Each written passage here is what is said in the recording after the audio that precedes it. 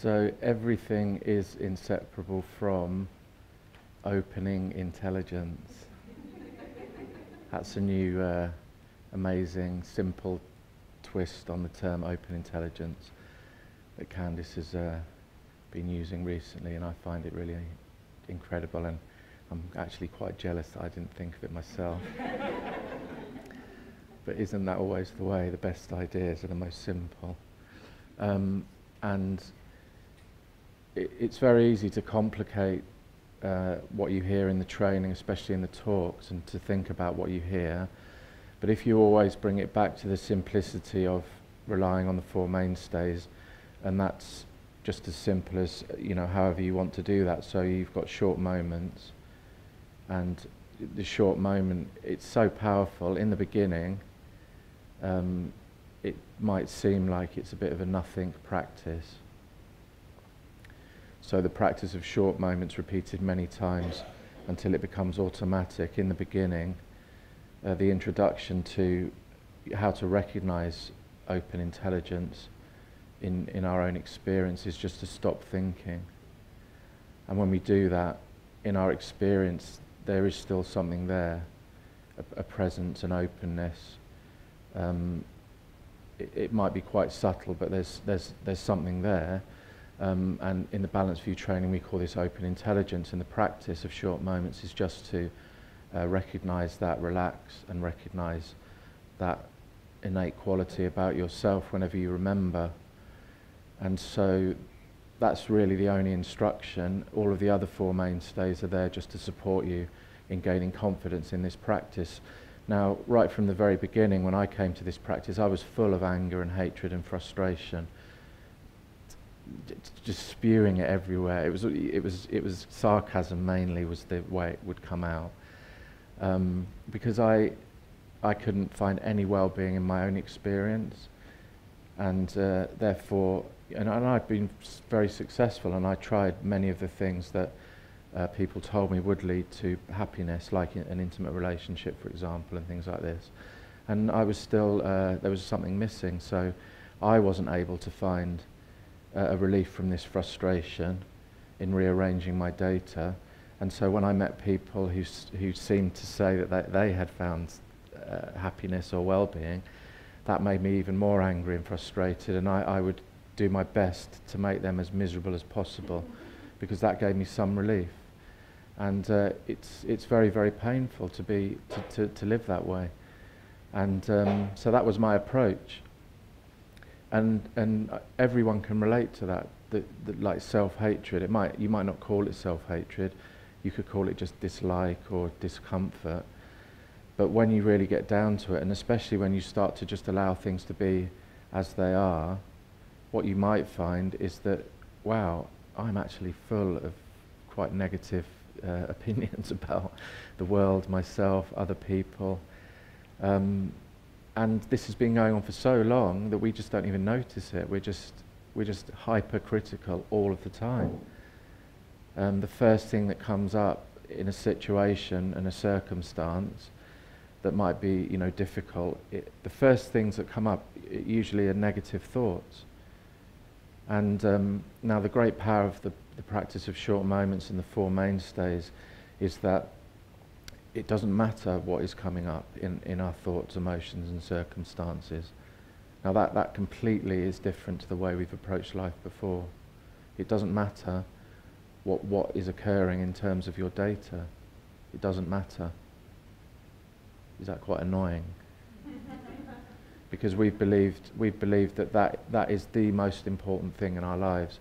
It absolutely does matter what happens with our data, and we must control our data in order for it to be the way we want it to be. So if you're expecting your father, for example, to change the way he behaves in order for your well-being, that isn't going to happen until for the entirety of your relationship with your father. I guarantee it. And so it's very, very simple. You have a power in these situations and circumstances to just bring the focus back to open intelligence, to the relaxed ease of open intelligence, and just to see how amazing your parents are. You are and will always be their baby. It's never going to change. You know, even some, you know, like Barack Obama, you know, his parents, he's a baby, he's their baby. You know, for 2 or 3 years they had to change his underpants, wipe his bottom. You know, that's quite a long time. And so if you've had a relationship with a human being like that, it's very difficult to say, oh wow, yeah, he's the president of the USA. You know, because so it's really important to see what our parents give us, even if you have maybe a difficult relationship with your parents, or you know, perhaps your parents may have even physically abused you. The bottom line is that they gave you life, and they supported you as best they could. Now, I know many of you probably have children here, but now, for those of you who don't have children, can you imagine if you've got all of your data, and then you have this little human being that comes along that I'm sure you think is going to be the solution to all of your problems. Were you the solution to your parents' problems?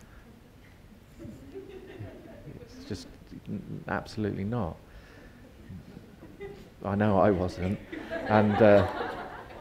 And so you have all of your data, and as the child grows up, you have an idea of what you would like the child to be like, but I'm pretty sure, I would say 100% of parents, their children don't end up exactly the way they dreamt of or thought of. I mean, maybe that does happen occasionally, but you know, the child is its own entity, so the parents have their data, and now they've got the child's data, they've got their partner's data.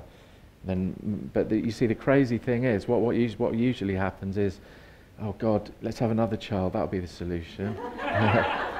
And it just goes on and on and on like this. And so we have many data streams that we pin all of our hopes on, and an intimate relationship is another one.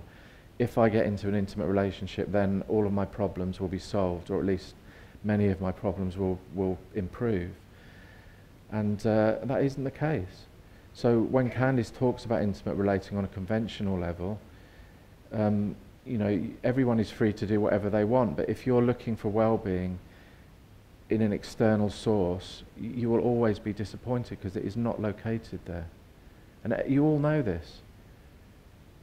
Every single intimate relationship you have, I can only share my own experience, follows the same pattern on a conventional level. It's really amazing, totally incredible.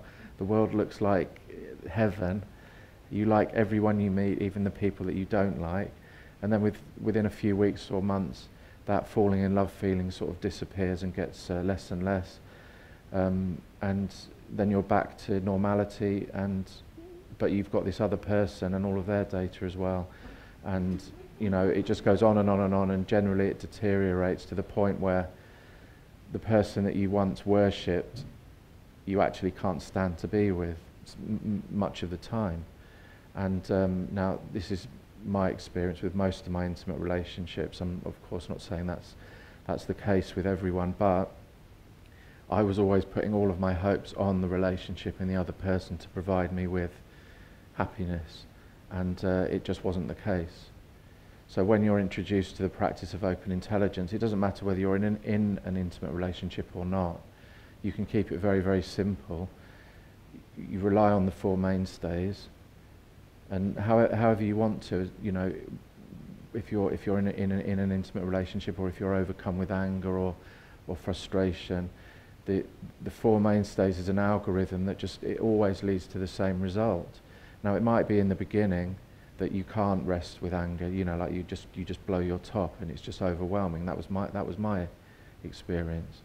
But just by relying on short moments and like things like the trainings, coming here with the community, reading texts, listening to talks, just by doing that and peppering it throughout your day, you know, maybe listen to 20 minutes while you walk to work and 20 minutes when you walk home from work, and have a talk on in the background and things like this, and do a few clarity calls each week. I mean, my experience of that simple, it's like ridiculous. It's like there isn't anything else in life that's going to give you such an incredible sense of well-being and ease than the four mainstays. Like, I always say this, but if if we said, if you rely on the four mainstays, say you do 2 clarity calls a week, you listen to an hour of talks a day, and then read some of the books every day, and hang out with the community twice a week, if you can, and then maybe visit one of the gatherings, and at the end of the year you would get 100,000 euros. Everyone would be four mainstays crazy. You know, they'd just be just oh yeah, I love the four mainstays, and they just have this vision of a big, you know, suitcase full of cash at the end of the year that they're going to get. But you see, what's on offer here, like well-being in every moment, is so much more valuable than a briefcase full of bits of paper. You know, you can really ask yourself, where is well-being located in a pile of money? You know, if there was like 10,000 euros here. Now, if I imagine that, I see things like motorbikes and big computers and computer games and chairs with fridges in the side to put my drinks in. You know, all of these things, and you know, obviously there is some well-being in those sorts of things, but it's very clear that that isn't the answer. You know, having lots of stuff is not the answer, and so it's very important that you just allow yourself, which, I mean, I'm preaching to the choir here, everyone is doing this, but however you can and however is easiest for you, just test the support, use the support that's offered here. Now, when I started in this training, I'd had almost 20 years of what I believe to be similar sorts of trainings, you know, people coming together and talking about the nature of reality. And that didn't give me any relief whatsoever. It just filled my head with clever ideas about the nature of reality without the experience of the nature of reality. So when I came to my first Balanced View open meeting, I was extremely cynical, because I thought the instruction of short moments was just yet another instruction that just wasn't going to work. And so, and I said that, and I was expecting an argument, but I didn't get that. I just, Candy said, oh, that's fine, if you don't want to do it, don't do it, just show up. And I was like, wow, you know, this is my kind of practice. I can just turn up. And my version of turning up in the beginning was to get a mattress at the back of the open meeting and just go to sleep. And it still had a really profound effect. I was asleep and snoring in the back of the open meeting. And my recognition of open intelligence just grew and grew. And then, so from that, you know, just showing up in the laziest possible way, and it still has an effect, then I was saying, well, if this works, then maybe this short moments thing will work.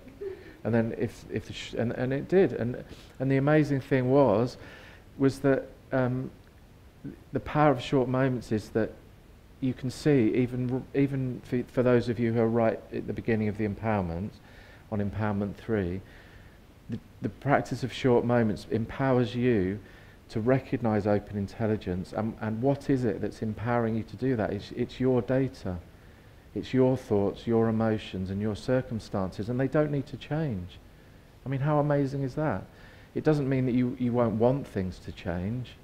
That's not what this training is about. There are many things that you want to change in yourself and in the world, but you probably can't do it.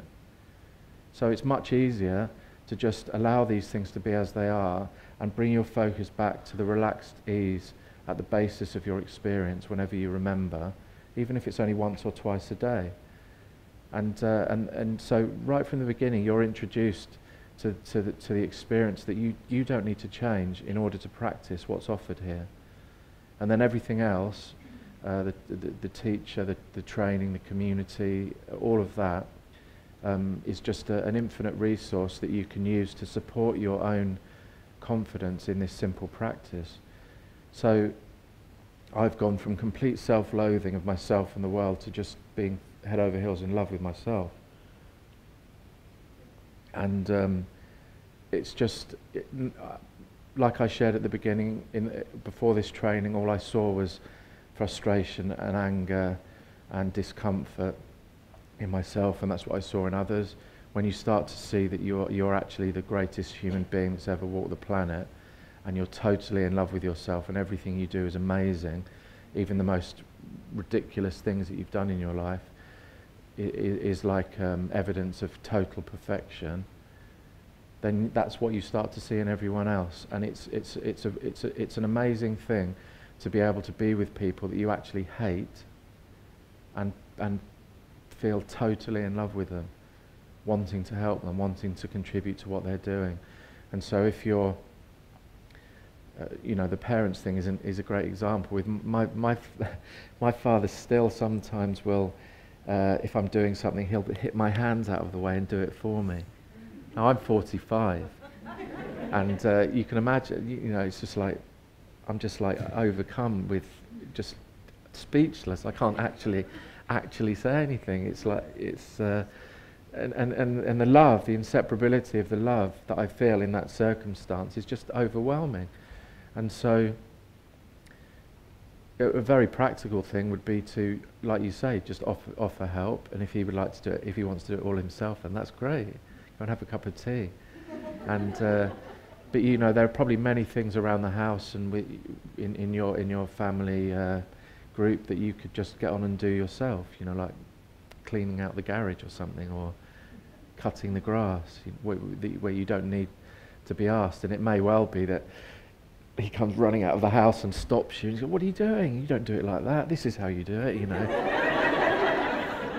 But you see, all of the motivation of parents it just comes from complete, undying, unconditional love for your well-being.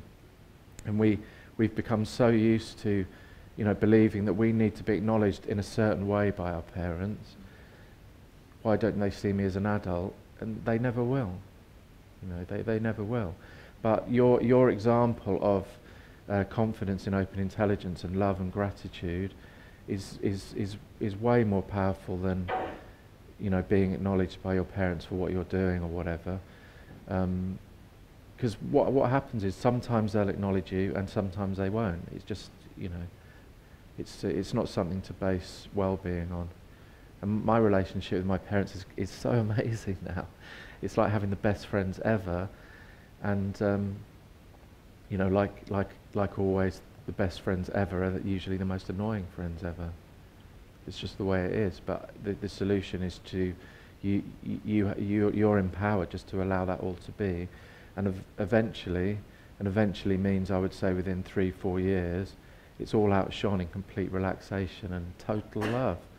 And it doesn't mean that you don't, if something that really needs to be said, you say it, like I might say, well, I'm not an idiot. I can actually, take the top off my boiled egg myself. Could you please leave me alone? That's fine to say as well.